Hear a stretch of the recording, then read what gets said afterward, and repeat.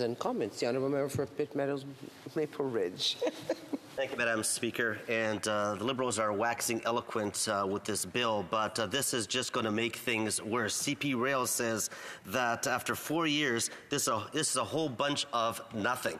And I've recently toured both the Port of Nanaimo and Port Alberni port, and what they need is not more bureaucracy, more things to stifle movement. They need help with the Canada Border Service agencies to get some representation there so we can move traffic and reduce the clog, the traffic and the bulk ships inside of the Gulf Islands and the area around Vancouver. So will the Liberal member not recognize that this is not what industry is asking for and that this is not leading to efficiencies? Thank you.